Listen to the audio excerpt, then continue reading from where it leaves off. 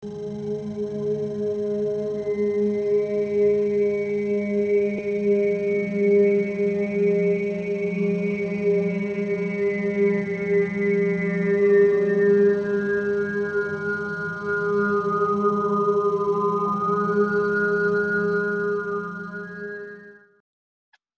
going to dip into this bowl of wisdom and find out what is the message for now.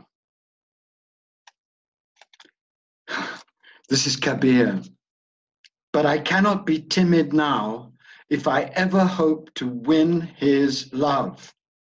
My God, my friends, with the world burning, with the climate collapsing, with the species vanishing, with the oceans being filled with trash, with madness being spread by the media and the president and the dictators of the planet, what better time would there be than to really strip away anything between you and your divine source? Don't be timid now. Let's be afraid now. Let's dive deep into the furnace of divine love.